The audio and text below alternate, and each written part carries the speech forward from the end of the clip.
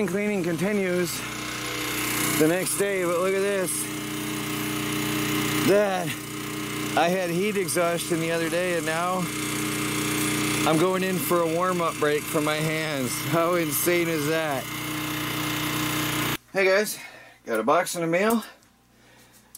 Exciting. This is going to expand our off-grid capabilities quite a bit. Anybody guess what it is yet? There's a good sign right there on the side.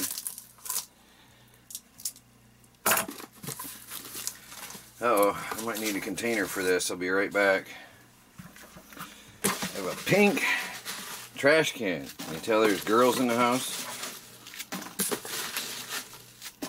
Let me get all this out of the way.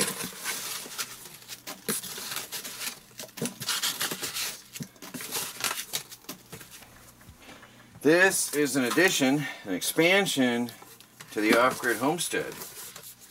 I've got more. I just mentioned them actually. The one video clip was a few days back, and now I've got more Nito bot batteries. These are 14.4 volts at 4.2 amp hours each. That's a pretty powerful battery right there. That is a really impressive pack. But what's going to be really impressive is you can hook these up in parallel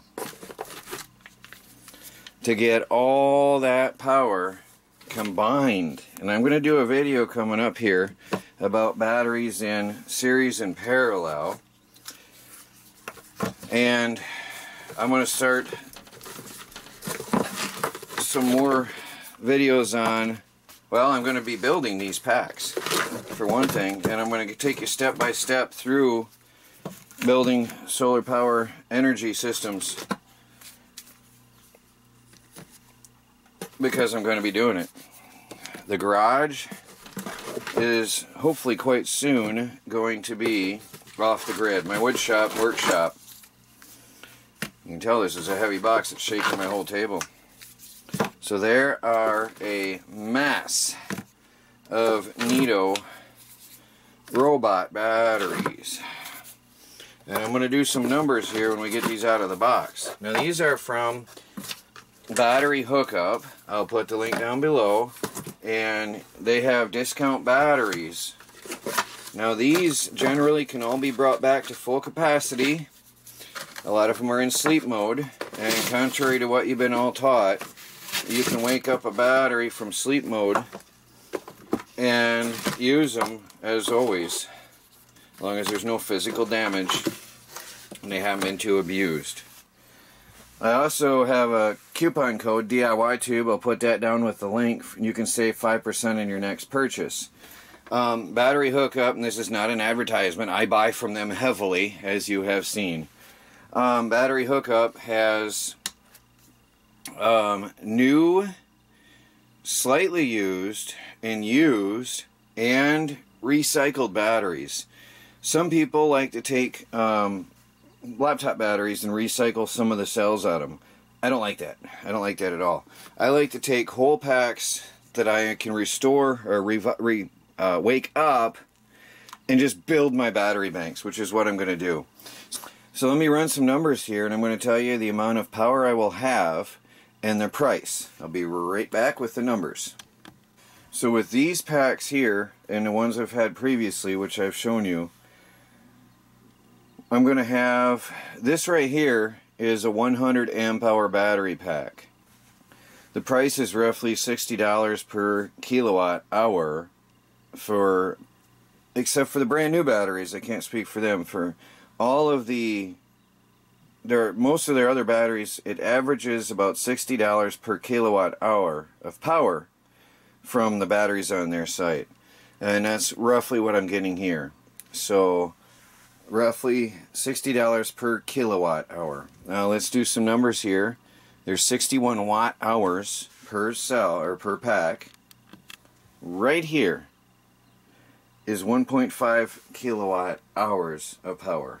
That is a really good amount of power.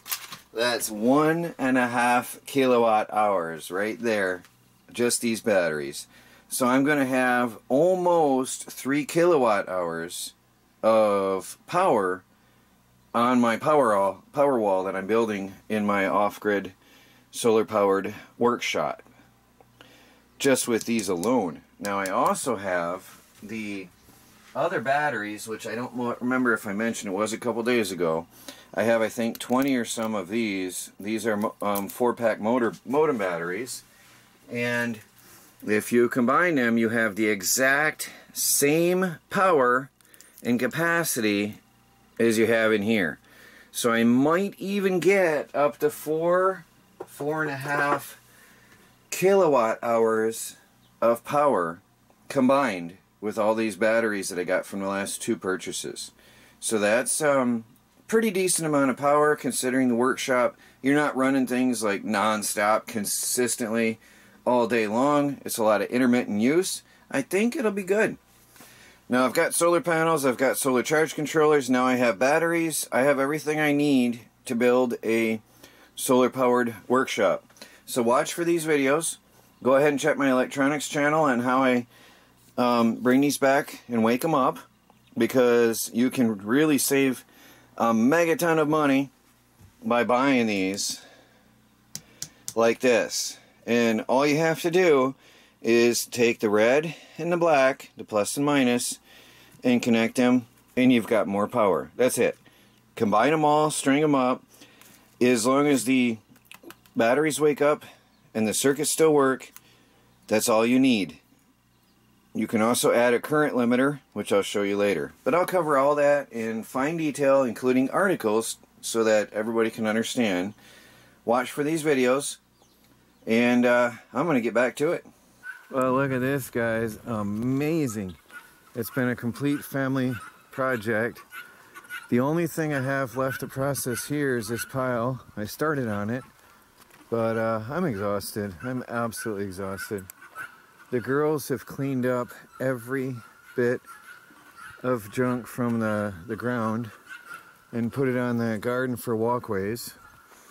And Melanie and I, we got 2, 4, probably about 5 or 6, well, 7 or 8, I don't know. We got a lot of wood put up that we've been picking from the yard. That's odds and ends for our own use right there. We got 2 face cord over here of odds and ends. We've got 2/3 of a face of dry pine with some wet evergreen type mix and some hardwoods behind that. Then we got here some slightly damp pine. It's all firewood, it all goes. Here we got some pine to process yet, and we'll get to that soon. We got some oak that's wet, almost dry. We got some dry oak up front with a whole face cord of wet back behind.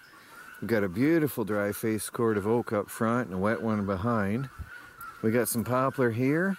And here I got, please do tell if I am right, I think this is birch. Now the rodents are loving it, but I think this is a form of birch. I'm not quite sure. It's got this interesting color. Am I right? Is that what that is? It's got these darker patterns in the wood. I don't know, but it seems harder. It was brutally hard to cut that stuff with my little Ryobi chainsaw. There's interesting colors. So I'm not sure. This is not a type that I'm familiar with. There's the bark. It's got some green in it, actually. I don't know what that is. It's from a job I got. And that's actually the logs over here. Let me take you over and show you them. While we're going over, the whole yard is cleaned out except for that little pile. The mowers are moved. I've got here stuff off the ground so it won't rot. That's my cedar and some lumber that I'm going to use to extend my ramps up to the sawmill better. And here's that wood. At first I thought it was poplar when I brought it home, but I wasn't really paying attention. It was all snowy and cold and miserable. I don't know that. It's got browns and greens in the bark. So yeah, if you know that, tell me what you think, guys. But I was going to run that on the mill into lumber, but I'm not even sure what it is. Depending on what it is, that's what I'll decide on what lumber I'm going to make out of it.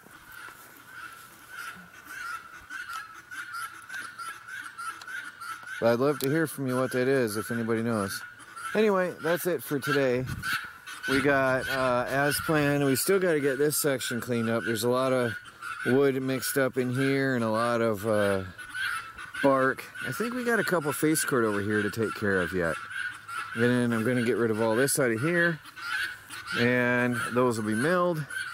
Got to move the stove, but I'm out of energy. This whole yard is going to be clean here. Another day. Looking good.